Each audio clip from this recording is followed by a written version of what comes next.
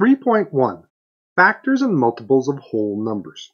Now, before we get too far into this, I want to make sure we understand what prime numbers are. Your textbook defines prime numbers as a whole number with exactly two factors, itself and 1. So what it means in real life terms, you can only divide the numbers 1 and itself into it. You can't divide any other whole number into a prime number.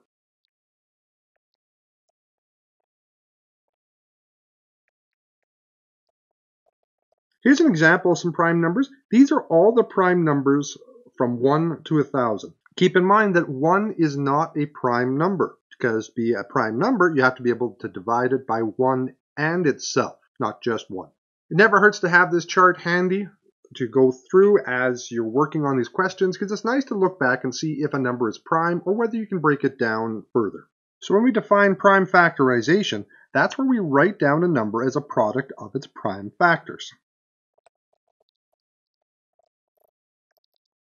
We'll go through a couple examples of that in a minute. Our next definition is composite number. A composite number has 3 or more factors, as opposed to a prime number, which only has the factors of 1 and itself. It's also important to note that a composite number can always be written as a product of its prime factors. And that's one of the things we'll be getting to here right away. Our first example is we're going to find the prime factors of a whole number. So we have the number 2,400, and what we're going to do is we're going to break it down into its prime factors. 2,400 is a composite number. Let's break that down. We're going to use what's called a factor tree. We're going to start with 2,400, and I'm going to break it down into what multiplies into 2,400.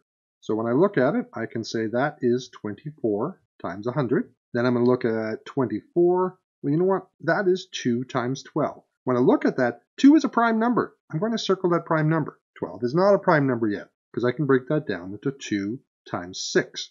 2 is a prime number, 6 is not. 6 is 2 times 3. Now we look at those bottom branches, 2 and 3 are both prime numbers, so I'm going to circle both of those. Let's go back to that 100. 100 is 2 times 50. 2 is a prime number. Don't forget to circle that, because sometimes it gets lost up there. 50 is 2 times 25, and 25 is 5 times 5. I'm now just done my factor tree. I want to concentrate on these ones that are circled. Those are my prime factors. So I would rewrite that as 1, 2, 3, 4, 5 2's. So I've got 2 times 2 times 2 times 2 times 2. Okay, so those are covered. I've got 1 3, so I'm going to times that by 3. And then I've got 2 5's. Count your factors. I've got 8 factors in my tree. I've got 8 factors when I write them out. So I've got them all. A little comment on how I'm writing this. That dot halfway up between the number, that is multiplying. Is a lot faster than writing an X for multiplying, the multiplying symbol every time. So it's a shortcut that mathematicians often use. But you have to be careful. Make sure it doesn't look like a decimal if you're using it as a multiplying symbol. So if you're neat, this works. There's another way we can write that prime factorization. We can use exponents and powers. So I've got 5 factors of 2, so that'd be the same as 2 to the power of 5. I've got 1 factor of 3, so it's going to be 3. And I got 2 factors of 5. Both of those are correct ways to write it. And in fact, there's going to be some times when you're going to want it broken out into its factors, and other times it's more useful to leave it as powers. And just as a reminder, this is a composite number, and these are my prime factors. And the tool we used was a factor tree.